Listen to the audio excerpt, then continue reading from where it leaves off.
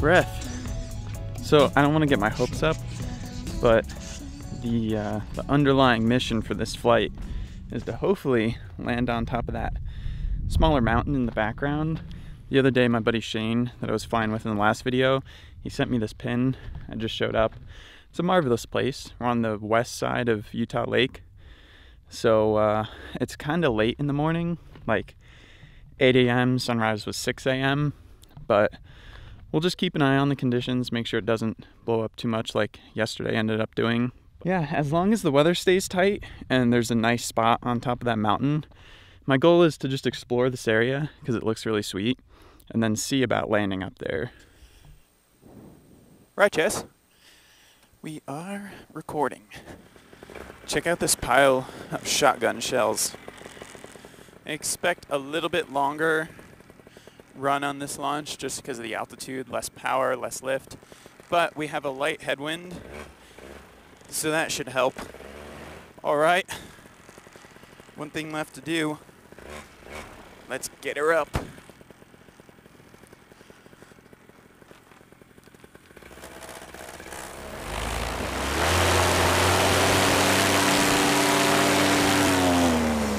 Ew. Nice and easy.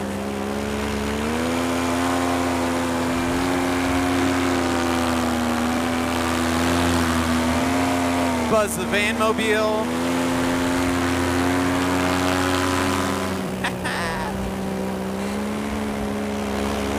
So this ridge to the left is the one I'm talking about. I forget what it's called, Mountain Lake or something. I think it reaches up to like 7,000 something feet. And right now the wind is kind of out of the east. So I think it's a good direction to check out this ridge.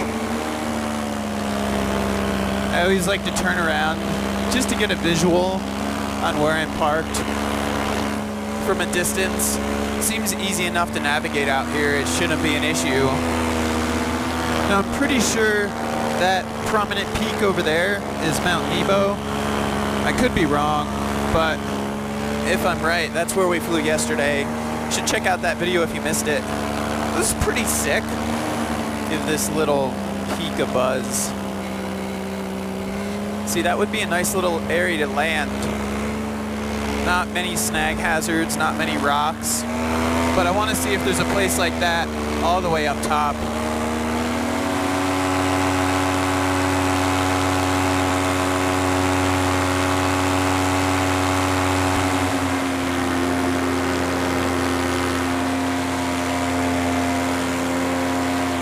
Yeah, I think this is gonna work. I'm pretty sure straight ahead is the highest peak. It's hard to tell until you're like there, but the conditions are still real mellow, nothing crazy. I think we're gonna do it, but here's the risk why I wanna be like hesitant about it, is if I land up here and say the winds pick up like gnarly or something, or I slip and break my propeller, I'm gonna have a miserable hike down this mountain, or send someone with like a off-road vehicle to rescue me. So I just want to be careful. For this type of flying, I really wish I had a bigger wing. This is the 16 free ride that I always fly close to sea level, and it's great for that, but this sort of mountain flying, it would be nice to have something bigger, like an 18 or a 20 or something in that range. It's just a completely different style of flying. I talked about it a lot in Iceland. The adventure flying is like more about strategy and technique, I guess, than like throwing acro or hooking slalom turns. It's just a different mentality.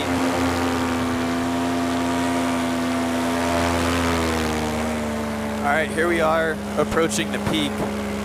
Now it looks like there's several places that are like peaks, and all these have antennas on them.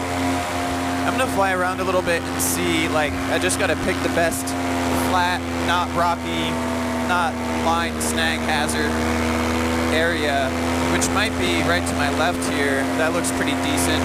It's not really set up very good for what the wind direction would be. Bunch of big old antenna things up there. Not really a good spot to land. This place right here is an option. There's a nice field and an off-road type of road.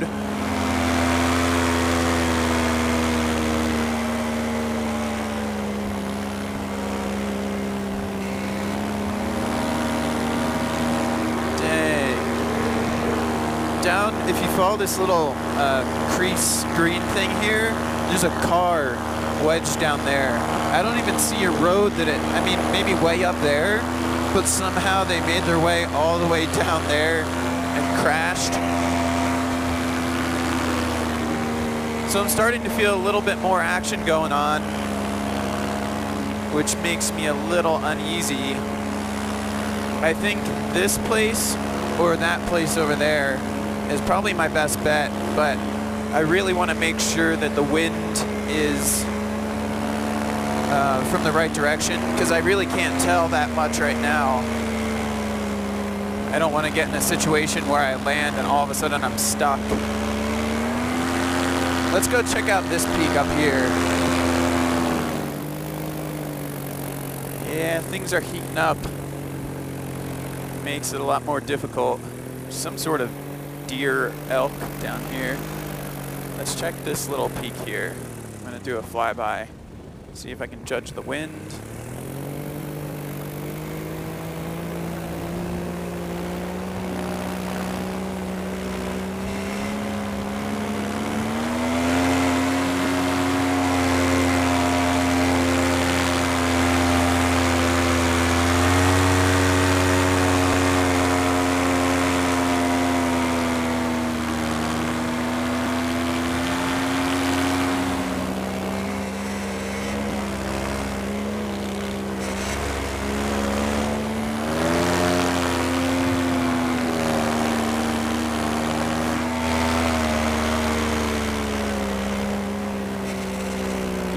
Things are getting funky.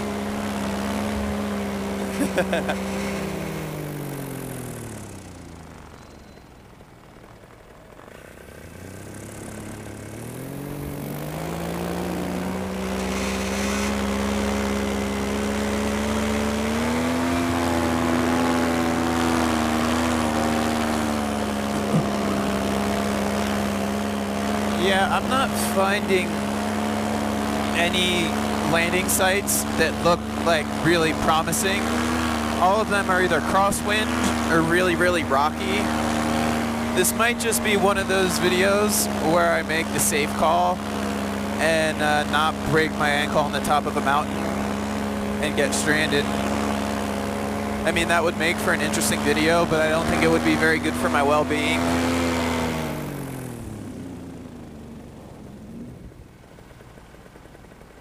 Yeah, there's actually starting to be lift on this ridge.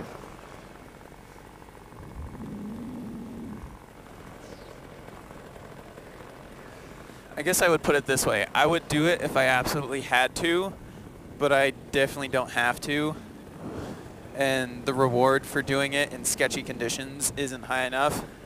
If you put $1 million up there, I'd do it in a heartbeat, but it just doesn't make sense at this point.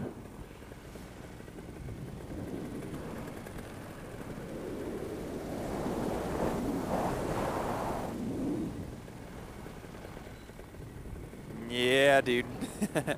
It's getting lifty out here. The sun's starting to get hot. It's heating up everything. The wind's starting to pick up and blow up this ridge. I think I'm just a little late to the party. If you guys watched yesterday's video, we were actually planning on going paragliding, and then that idea fell through, and this was kind of the backup. So I started on the other side of the lake and drove all the way around. So got a late start.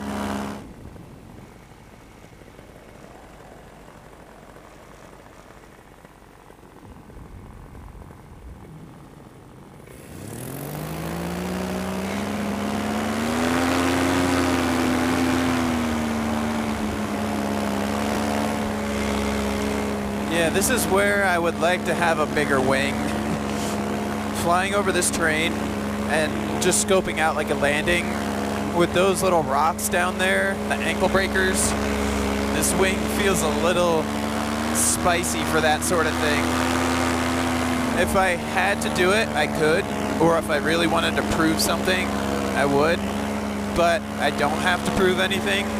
I just fly for the sheer pleasure.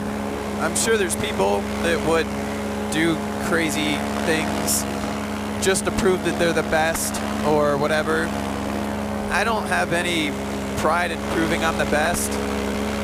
I just fly for the enjoyment. So if it feels sketchy to me, then there's no point in doing it. I have visual on the Vanmobile. I kind of feel like I want to just climb up kind of high and get a nice panorama. Oh, Jesus. Airplane on level, crossing over to my left.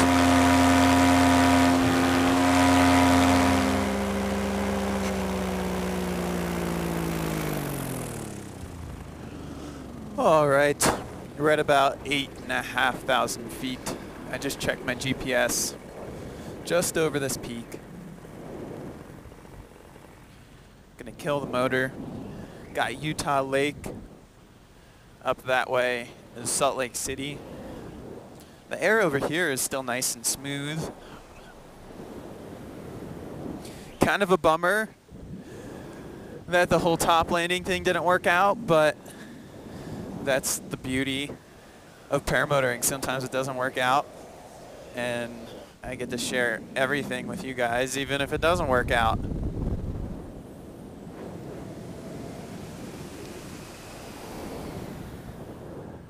Up and over. Up and over.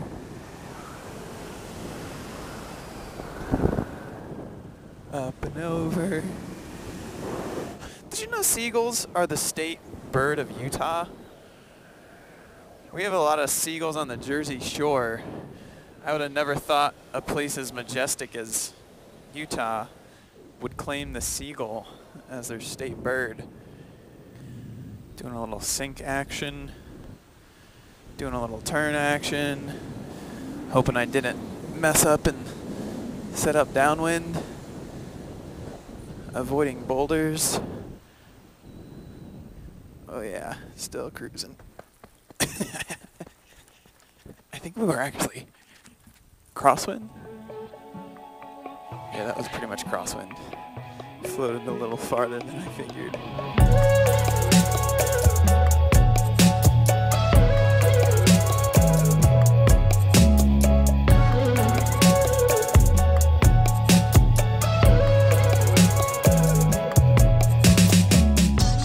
Alright, so we're just about packed up here. The bugs out here are crazy, but it's actually nice to kind of get away from the town and city a little bit. I've been there for the past couple days and in populated regions, and it's just nice and quiet, serene out here, so I'm just taking my time, chilling a little bit. But the plan from here on out is I'm probably going to spend some time in a Starbucks or something editing and uploading stuff tonight. If it's not flyable, I'm probably going to head right up to Twin Falls, and you guys know that means base jumping. I'll probably be there for about 5 days, and it's not just going to be base jumping. I'd never got the opportunity to fly the bridge there, so that's definitely going to be a mission for one of those 5 days. Fly under the bridge, check out the giant waterfall and everything. So status update, I'm just leaving my buddy Shane's house. We decided to film a video, which I'm making a separate thing, so the next video I post will be this one. It's kind of it's not like a vlog video. I'll give you a spoiler. So the concept is, a lot of people always ask, like, how do I get into paramotors without spending $8,000 to $12,000 for brand new equipment? It's a really difficult question to answer, and we kind of touched on all the topics you would want to consider when buying used gear for a cheaper price. And we actually have an example of a $3,000 paramotor, and hopefully tonight we're gonna go fly it. So I'm headed to a Starbucks right now to do a little editing. As long as the weather holds together for tonight, we'll test fly that motor. That'll be part of the video for the next one. I probably look like a lunatic right now. I'm not this crazy.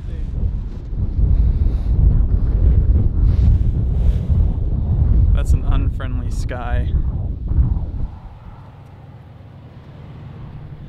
Alright, turns out we got weathered out yet again. Freaking thunderstorms brewed up and it got crazy. But yeah, I am exhausted. It's 2 a.m. I just drove 3.5 hours north to Twin Falls. We're in a Walmart parking lot. The plan for tomorrow is to secure a base rig. But yeah, I'm really shot and I'm about to fall asleep, so I'm gonna keep this short. I hope you guys enjoyed the adventure this morning, how not to land on a mountain. Hope you guys enjoyed. See you in the next one. Peace out.